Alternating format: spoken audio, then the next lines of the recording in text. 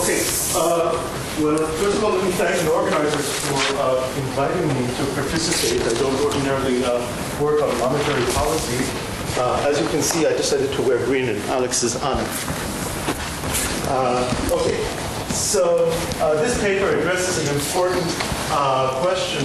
How is it that monetary unions between independent countries are sustained over time?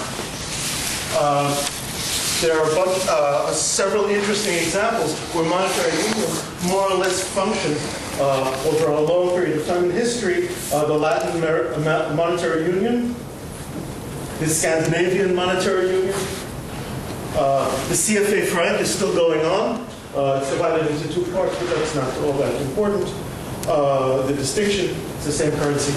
And the European Monetary Union, all of these countries in the EU, and I discovered also that Monaco, San Marino, and Vatican City also print a certain amount of notes. Earlier papers on this subject merely demonstrated that the expected utility derived from monetary union was larger than that obtained under the non-cooperative Nash equilibrium. Once the commitment was made, the monetary union is either irreversible, or in many instances, the models that were created were effectively static.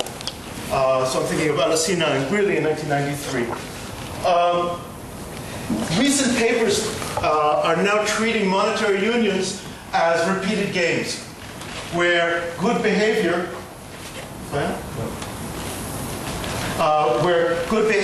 is enforced endogenously by punishment strategies that are credible because they yield subgame perfect equilibrium. So recent papers treat monetary unions as repeated games, where good behavior is enforced endogenously by punishment strategies that are credible because they yield subgame perfect equilibrium. This paper generalizes Dixit 2000 by permitting countries to not merely cheat and lobby, those are his words, Dixit's words, for preferred policies, but also dissolve the union by mutual consent. Indeed, dissolution by mutual consent can be an equilibrium outcome, as was demonstrated here, depending on the nature of the economies or the shocks. Now, unilateral secession from the monetary union is strictly an off-equilibrium phenomenon in this model. And that I find a little troubling, and that might be a function of my ignorance, the fact that I don't work in this field. But is there really a difference between unilateral secession and dissolution by mutual consent if one country engages in disruptive fiscal policy, for example? France decides to continue to run high deficits. Germany continues to run high deficits. You mentioned the question, extending this to marriage and divorce. So, for example, if I come home tonight and I declare that I'm no longer going to do the dishes or help clean the house or take up the garbage when I'm told, my wife will do the logical thing, is she'll kick me out. And then the question becomes, is this unilateral divorce on my part, or is this by mutual consent? I mean, the distinction is kind of fuzzy, at least as best as I can tell. The distinction is important because monetary union with enforcement is occasionally a first best. Most of the time in this paper, it's a second best. But because the motivation for the paper is that this is endogenously sustainable, the question is, how do you deal with all these other variables, these fiscal variables that aren't necessarily explicitly spelled out? Are they within the policy strategy, these pies that I'll show in a moment? So, now, for me, these are some surprising features of the paper, and this reflects to some extent the fact that I'm less familiar with this literature. So it's a paper about monetary policy to some extent, but no description of interest rates, money supply, money demand, inflation, exchange rates, or devaluations. This is actually typical of the literature, with the exception of Cooley and Quadrini, 2003, who have a less stylized model of the economy, but on the other hand, their paper has a much less sophisticated game theory. It's essentially a two-period repeated game. Monetary policy in this paper is a policy plan, as defined over there, is a stochastic vector process which maps any possible history, ht, into a policy choice, pi t, for all t. So this is fairly broad, and maybe it includes within it fiscal policy, though that wasn't clear to me from the paper. The model does not motivate the existence of money in the economy. Again, that's pretty common in this literature. Indeed, there's no money at all in the economy, as best as I can tell. Now, that leads me to my next point, which is that everything in this model, with very few alterations, could be applied to the question of fiscal policy, where different countries compete to attract investment by lowering tax rates. In fact, in many ways, this might actually be a better application. The fear in the European Union today is of a fiscal race to bottom, particularly when they're looking at Eastern European countries instituting these very low flat rate taxes.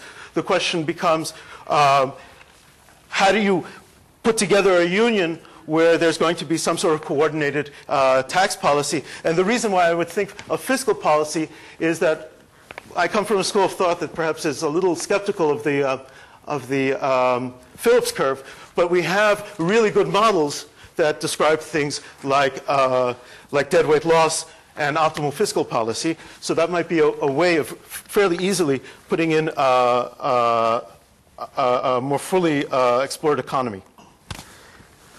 Now, the policy coordination required for monetary union, we all know, does not end with the establishment of a common currency, but requires countries to obey restrictions on fiscal policy as well. I'm thinking in particular of Sargent and Wallace.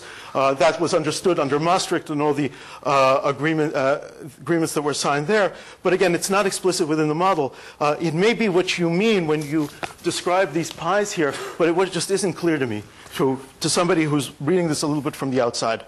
Do you account for things like unpleasant monetarist arithmetic? Now, a few comments about, I'm taking a quote from the paper. The loss of a policy instrument, money print, inherent in the MU monetary union generates costs and benefits. The cost is that countries in the MU are forced to use the same policy, which may be inefficient when countries are hit by asymmetric shocks. On the other hand, the benefit arises from the fact that single money print makes unilateral surprise deviations from any agreed policy impossible. Well, we have some recent examples of money prints. Before I say that, again, there's a kind of a Phillips curve hidden here. Though it's not explicitly said so, and it becomes more explicit in the example that they give. It's not, well, I'm going to come back to that in a moment when in my last slides. Two more points I want to make. From Fuchs and Lippi, we assume that a country's decision to abandon the union reinstalling its money print in currency does not come as a surprise to the other country. This is a realistic assumption justified by noting that the decision to leave the MU takes more time and is more easily observed by the other parties than the decision to deviate from the policy under INP. In other words, when you dissolve the monetary union. Well, there's some recent examples. This is an example of the Soviet Union breaking up and these various countries, successor republics, establishing their own currencies. And it would be interesting to use these as examples and see how difficult it was to actually set up their own money prints. I agree that it's not likely to come as a surprise, but the example that I think is kind of the most illuminating is from Tom Sargent in the ends of Four Big Inflations. So he gives the description of Czechoslovakia after World War I. The new nation of Czechoslovakia was formed out of territories formerly belonging to Austria and Hungary under the leadership of the distinguished Minister of Finance, Dr. Alois Razin. I don't imagine he's related to our Asaf. Immediately after the war, Czechoslovakia adopted the conservative fiscal policy, et cetera, et cetera, et cetera. Under Ozin's leadership, Czechoslovakia early on showed that it was serious about attaining a stable currency. Even before the peace treaties required it, Czechoslovakia stamped the Austro-Hungarian notes, then circulating within its border with a Czechoslovakian stamp, thereby recognizing them as its own debt. There was considerable drama associated with this event as the National Assembly passed plans for stamping it in secret sessions on 25th of February 1919. From 26th February to 9th of March, the frontiers of the country were unexpectedly closed and foreign mail service was closed. Only Austro-Hungarian notes circulating within the country could be presented for stamping. In other words, here we have an example of doing exactly what it is that you're describing. Whether that is conceivable in today's European Union, I'll leave to you. Now, I want to come back to this Phillips curve for a moment. For me, it's very hard to understand this kind of utility function. I, as a representative consumer, I, as somebody who survived the hyperinflation here in Israel, what the government gets by playing around with doing activist monetary policy to hurt somebody else. But I can understand it at the level of, let's say, some government. So if there is some very temporary Phillips curve, maybe the government gets some sort of benefit, short term, even if long-term the population suffers from manipulating monetary policy. So I'd like to make a suggestion about how to just slightly alter the utility function. And what I would suggest, so this is the condition you set up for the existence, a necessary condition for the existence of the monetary union, where neither country deviates, where this is in essence the policymaker, but it's also some representative consumer. And though I'm not usually a big fan of hyperbolic discounting, in this case, I think it has some merit, where it's more of a political economy story, where we're no longer talking about representative agents, but we're talking about policymakers, let's say governments. And what I've done is I've divided up the intertemporal utility function into two pieces, where the sigma star and the sigma, that's the time of the next election.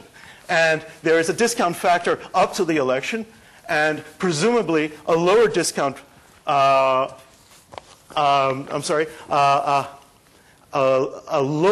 higher discount factor after the election, so that they put a lot more weight on what happens just prior to being elected. And this raises, first of all, I think this would be more realistic, but it also raises some unhappy possibilities, because even if we assume that all the discount factors in both home and foreign are the same, what happens if the election cycles are different? What happens if the sigma star and the sigma are not the same? So one country is going to an election next year, and the other country is going to an election in 2 years, and whether this particular framework can or cannot sustain monetary policy or monetary union with this kind of a configuration. Okay, I think I'll stop there.